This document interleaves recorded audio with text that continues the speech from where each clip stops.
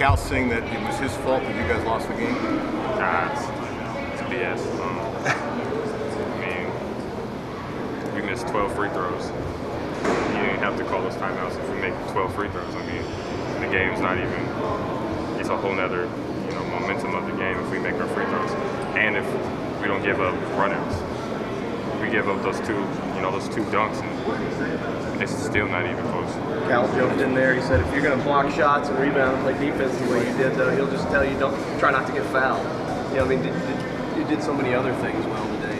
Was that the frustrating part of the way the free throws turned out? Because you seem to be a guy that gave his team a spark in the second half. I mean, yeah, but it just comes with the game, I guess. And you make them, and you miss them. And tonight I just missed all of them.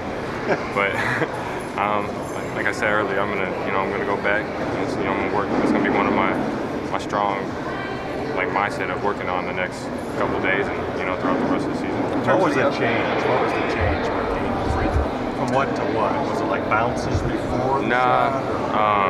I used to hold it down really low and then come up, and then they said that I had a whole bunch of time where I could mess something up.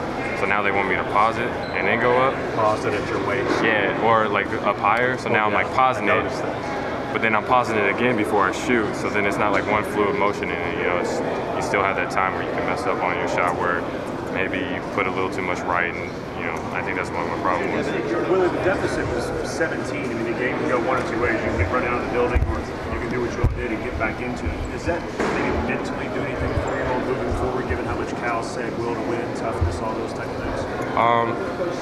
I think it was just big because 2 weeks ago we was in the same predicament where we had went through a week of Cal's hard practices, and then we go to the game and none of what we did in the whole week where we learned how to compete and how to play tough and never carried over to a game.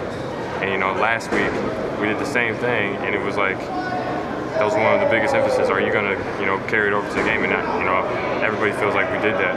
So that's that's a huge step for us that we had carried it over to a game. Now we just got to build on the mistakes we did make.